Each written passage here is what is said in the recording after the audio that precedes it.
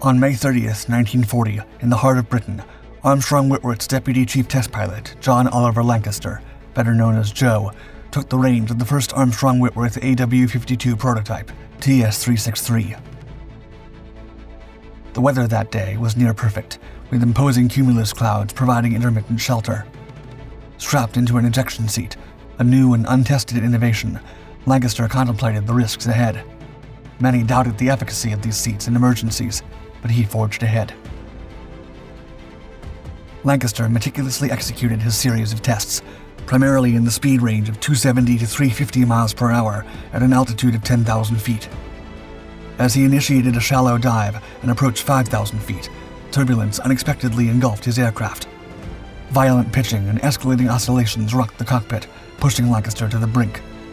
With seconds that felt like an eternity, he made a critical decision: to activate the ejection seat and abandon the aircraft. No one had ever done so successfully in Britain. As the world hurtled towards the era of modern warfare during the early 20th century, aviation pioneers were driven by a quest to push the boundaries of flight. One concept would stand out among their many innovations: the flying wing. The roots of the flying wing concept can be traced back to the brilliant mind of J.W. Dunn in the years before World War I.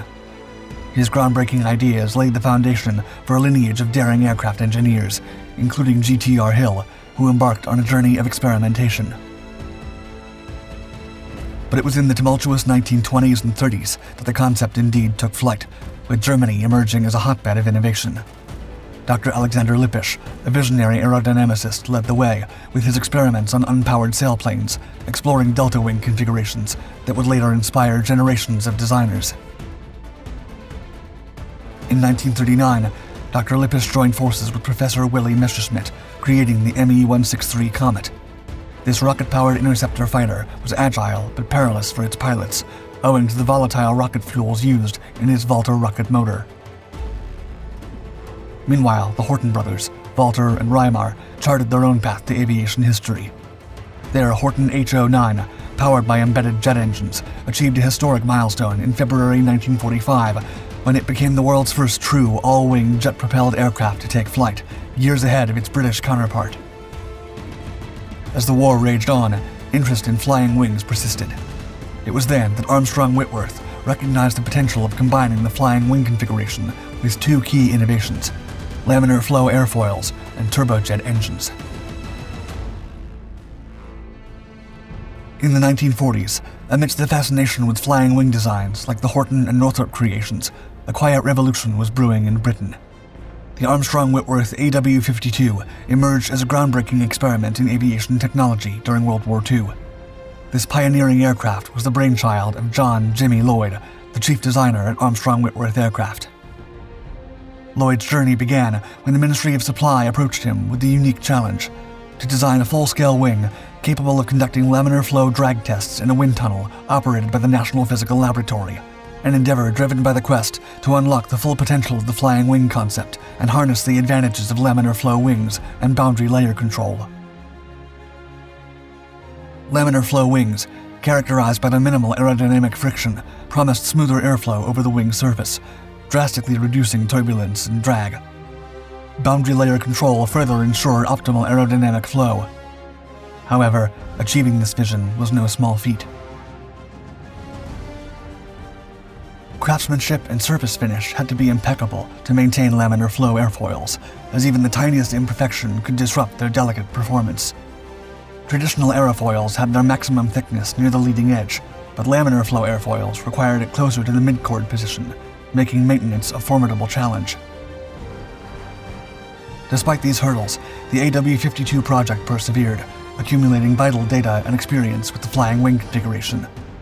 This effort supported Armstrong Whitworth's grand plans to develop a more ambitious project, a jet-powered flying wing airliner. Concurrently, another daring experiment unfolded with the iconic Hawker Hurricane II Z3687. This legendary interceptor fighter was modified with laminar flow wings and boundary layer control.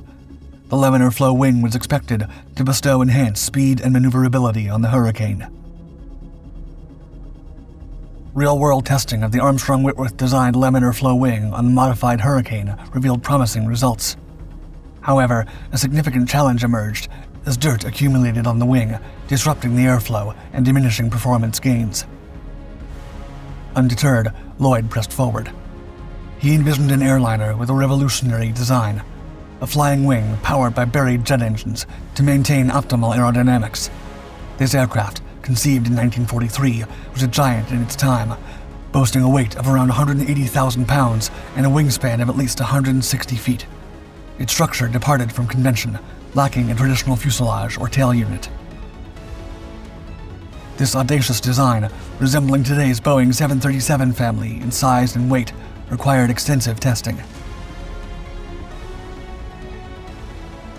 The AW52G, with its impressive 53 feet 10-inch wingspan, served as a testbed for exploring the low-speed characteristics of the flying wing design. Constructed mainly from wood, this glider featured a central nacelle housing 2 intrepid pilots and 2 outer wing sections.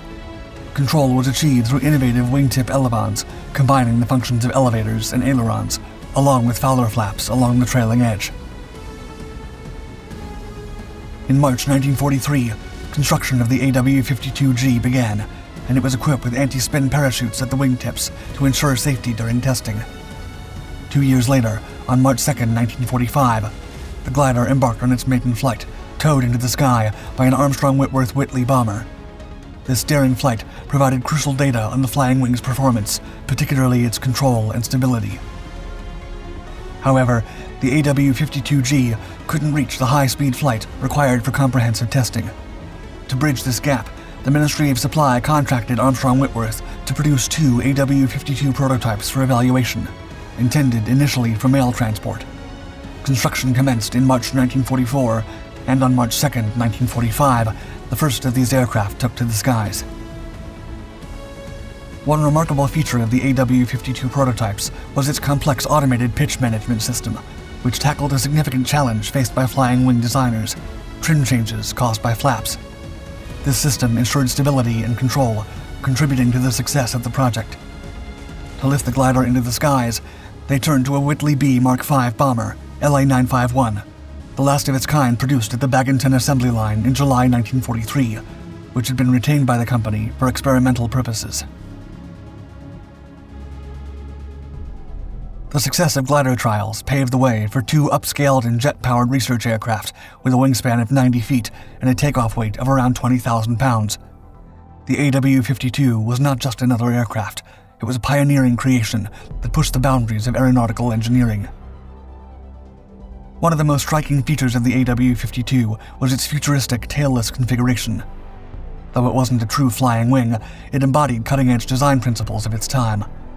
It was powered by pure jet propulsion, featuring a 35-degree wing sweepback and an airfoil designed to maintain laminar flow over 55% of its chord. This laminar flow was essential for achieving high-speed performance. Intriguingly, the AW52 incorporated boundary layer control over its control surfaces, ensuring smooth airflow even at high speeds. It boasted automatic pitch correction, thermal de-icing, and a fully pressurized crew compartment. The aircraft was equipped with a Martin Baker ejection seat, which made its debut in the UK during the AW52's testing.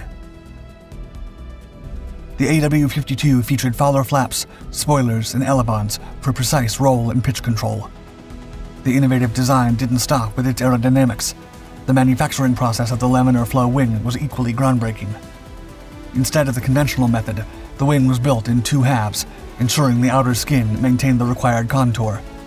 This meticulous process resulted in an aerofoil with an error margin of only 0.002 inches.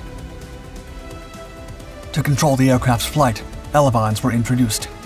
Suction ducts on the upper wing surface aided in boundary layer control, reducing turbulent airflow. The cockpit, slightly offset to the port side, accommodated the pilot and flight observer in tandem, with the pilot having the privilege of the Martin Baker ejection seat.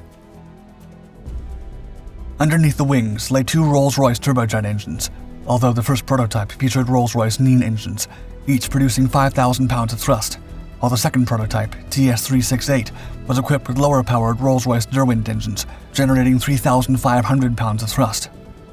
This difference in engine power remains a mystery, possibly due to the availability and economic constraints of the post-war era. The AW52 was more than just a research aircraft. It had the potential to serve as a mail carrier with its cargo space behind the cockpit. However, despite its visionary design, the trials of these prototypes yielded disappointing results. Laminar flow could not be maintained, limiting their maximum speeds. Additionally, takeoff and landing runs were longer compared to conventional aircraft due to the unique elevon configuration. On December 16, 1947, at RAF Bidiswell, history bore witness to a remarkable event as Armstrong Whitworth unveiled their aviation marvel, the AW-52.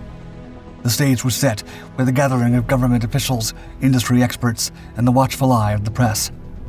Squadron leader Eric Franklin, the chief test pilot, stood at the helm of this groundbreaking flying machine. With confidence radiating from Franklin, the AW-52 taxied gracefully to the takeoff point. As the engines roared to life, he unleashed the power of the Neen engines, lifting the aircraft sharply into the sky. The flight was nothing short of impressive, reaching altitudes of 600 feet and speeds between 200 and 250 miles per hour.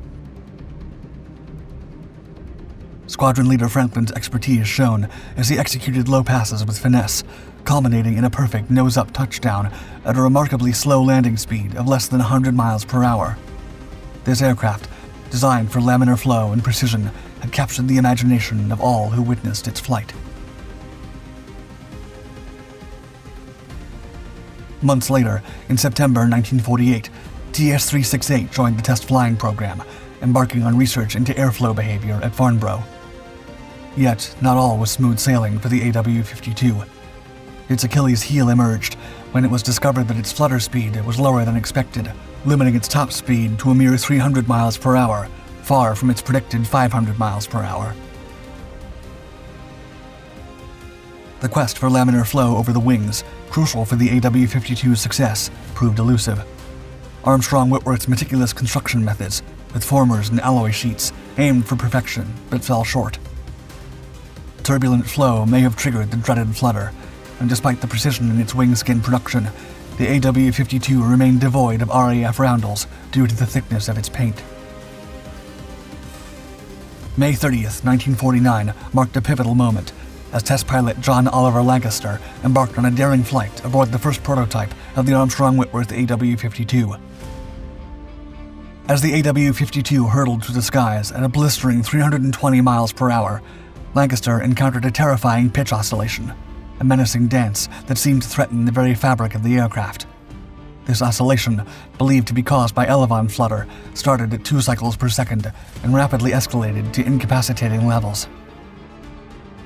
In the face of imminent structural failure, Lancaster made a fateful decision.